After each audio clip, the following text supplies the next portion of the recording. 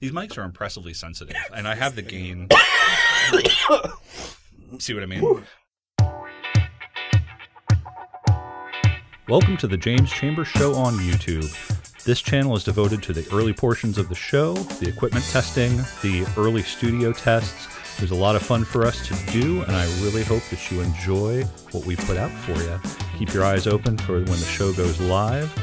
And until then, keep listening. Feel free to subscribe, and thank you very much.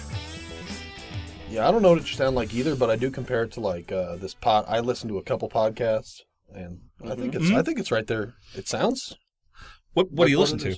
I listen to the Joe Rogan podcast. Oh, yeah. Joe Rogan Experience, yeah. Yes. It's always good. Uh-huh. Yeah, that's pretty much it. Yeah. Couple, huh? Well, I've listened to several of his. Okay. Don't hold me to the number, okay? I listen to a good TED Talks today. I listen to those sometimes. Well, that's YouTube, but you know. Yeah. No, TED Talks are good. I like them. I like them quite a bit. There's some very... What? He's a couple, huh? He's already grilling you like it's a real show. Yeah. He's like, oh.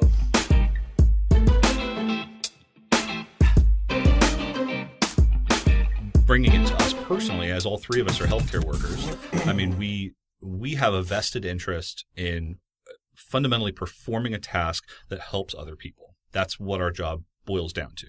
It's, yes, we make a living doing it, but the ethical value of what our job is we supply other people with help. So a story that I read a couple nights ago, was this undocumented couple, needed to have their infant needed his help, had a heart defect, and so they took it to a hospital. The hospital is in Texas. The hospital said, "Wow." Of course, it was Texas. Yeah, well, they said, "Look, we can't do this procedure here. It's a little bit too much for what we're capable of. We're going to send you. I think it was to Corpus Christi, and there's a hospital down there who can take care of it." So they went down to Corpus Christi. This is the same one I'm talking about. Is this the one? Okay. Yeah. And so have you heard about this, Hunter? Mm-hmm, no. Okay. So essentially what happened was, and I'm a little vague on the details because the follow-up hasn't really come through much yet, but essentially this couple went down to the hospital. They told everybody, hey, yes, we're undocumented. Yes, we don't have a lot of ability to pay, but our kid needs this heart procedure. And can you help us? And in the process of them being evaluated, and what can we do to help this kid? Mm-hmm. ICE shows up and arrests the parents for deportation. Oh, and it comes to find out the only people that they had talked to about their legal status was like the doctor staff and the nursing staff. Yeah. And so it had to be one of the nursing staff who called them in and actually turned them over to immigration and custom enforcement. And that struck me. We've seen more stories of people, getting hemmed up in, churches and hospitals and really for doing nothing other than being here illegally. Okay, that happens a lot. I've seen those stories, but something about this one got to me because we're talking about people who are supposed to be in the business of helping people.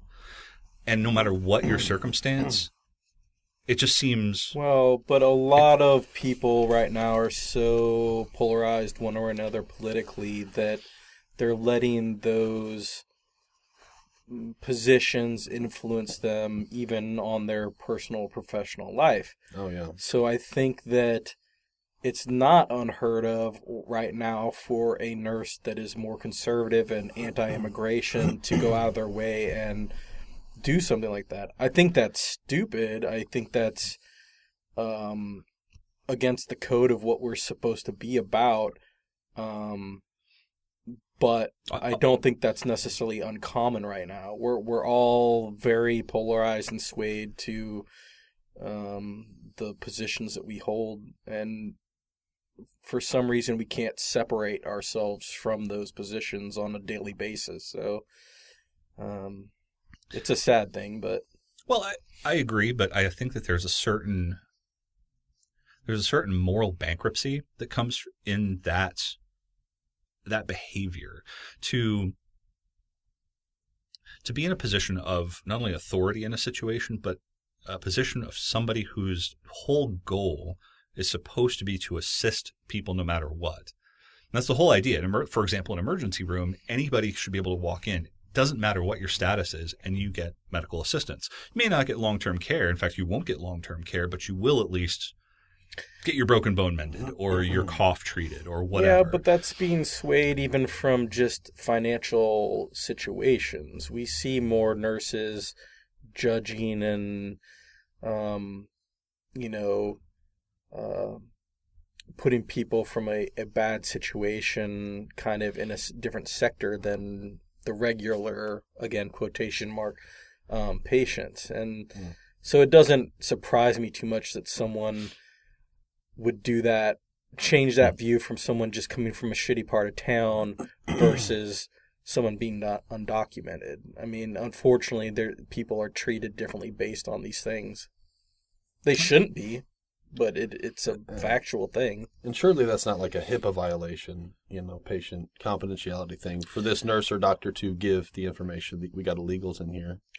I kind of think it would be though, because you're really not say supposed shit. to call the police unless there's like something found on them, Right. or if they're accompanied by the police. You have a certain right for privacy. So I do honestly think that might be a real thing, is maybe that could be fought and they could say that's a HIPAA violation. You shouldn't have been able to hand out that information. And I don't know how she would have known necessarily. Right. Some think they're being a patriot by saying, "Hey," Yeah. and you got to wonder the mentality. Is it like take these problems back to your own country or something? Be like, no, that's why we're here. Right. Opportunity, man. Well, opportunity and also... But also, it's still a fucking baby that has a heart condition. Like, why wouldn't you still just at least try? And so I do know a little bit more about that story, and apparently the arresting force did a good job of taking each parent at a different time and processing them, and they allowed them to stay with their child, at least one parent, the whole time, so the That's baby good. wasn't left alone. And in the end, they did get arrested and put on a list and stuff, but I think they're going through a process to stay in the United States because they're both nonviolent, individuals that have no history, and so it might be a good story in the end where they're allowed to stay. But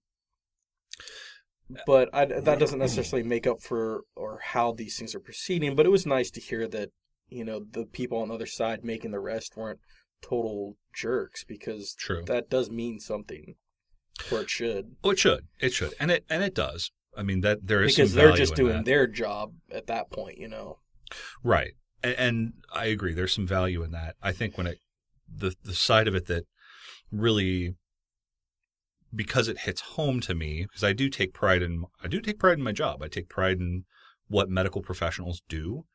I was thinking about it earlier. I'm like, we blow out our backs, knees, necks, feet and in our case, take radiation dose almost daily for the betterment of other people. And there's something, I mean, we do it because we need to make a living, but I think we also do it because we care enough about other people that it's a valuable thing to do. And the idea of that, those two ideas, that caring butts up against that wall of, did you just violate this family's confidentiality in a very, very fundamental way? Like that nursing staff or whoever it was who did that, something about the ethics of that, the morality of that person kind of concerns me. And it concerns me that they're in a position where they can affect other people's lives dramatically. And I know that there's bad actors in every area. I mean, I'm sure we could find, a dozen at our facility. But let me counteract that, because she might have been doing it in a way that she thought was for the betterment of society, That's the problem with all this. I think most people are trying to do the right thing. They just have a different perspective of what the right thing is. So I don't disagree with you. I don't like how that lady handled it. I don't think she should have done what she did. But it's hard to be in someone else's head and heart and think that she was just doing it out of cruelty. Sure. Well, right. and I don't want to say that she's doing it out of cruelty. I guess my point is that it's against the code of what we're trying to represent. And it's an abuse. It's an abuse of authority. And especially when we're beholden specifically to a very strict set of standards that say, you will not, we can't even say to somebody we know, like, hey, I saw your dad in the hospital. Is he okay? And that's a friend or a relative. We can't even say that without it being a very direct HIPAA violation. And that's coming out of a place of completely ubiquitous just concern for somebody else. Yeah. So I don't know. That particular story kind of rubbed me in a way that was just.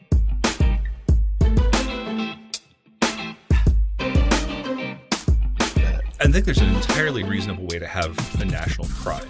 National pride is something that I think it would help if every country could earn their national pride. You know what I mean?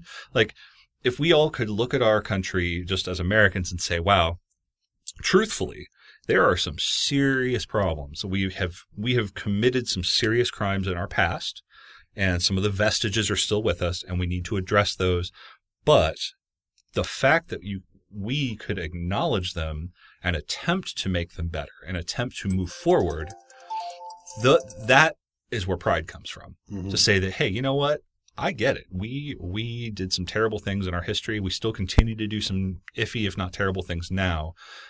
But we're working to stop it, and we're working to advance it. And I take pride in our ability to do that, and strength of courage to acknowledge our own failings and not sweep them under the rug.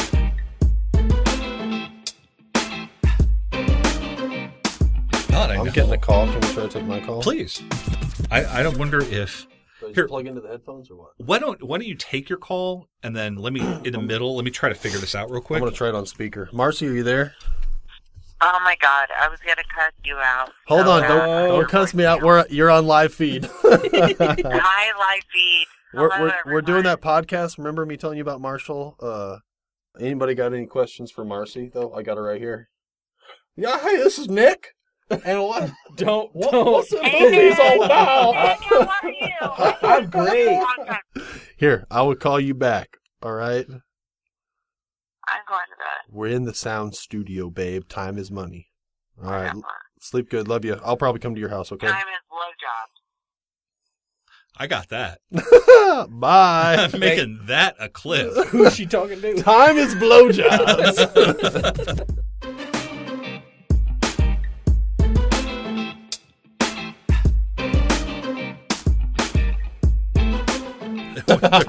Being responsible, and Hunter's on call too, so. Relatively responsible. No, we're good. I appreciate that, though. I love you too, sweetie. Bye. Yeah, Megan. Did she think we were just hammering that whole bottle down? She actually, she was wondering. She's like, "You man," quote, "You man children aren't up there drinking that whole bottle of liquor, are you?" She knows us. She knows us well. Hell yes. That's great. Although, no, we are not. Yeah, no, I told her. I said, that's not what we're doing. Everything's okay. I could understand why this would be fun, though, just to get liquored up and then talk about a bunch of shit. Yeah. It's like, okay. Absolutely. Management material. Is that? Killed it. Fucking shit, boys. Thank you for listening to the James Chambers Show on YouTube. We greatly appreciate your support. Please subscribe to the page to get notifications when we release new content. Please like the page and, of course, leave a message for us in the comments section below. We greatly appreciate all your input and support, and thank you to Ben Sounds for providing music. We look forward to talking to you next time. Thank you very much, and goodbye.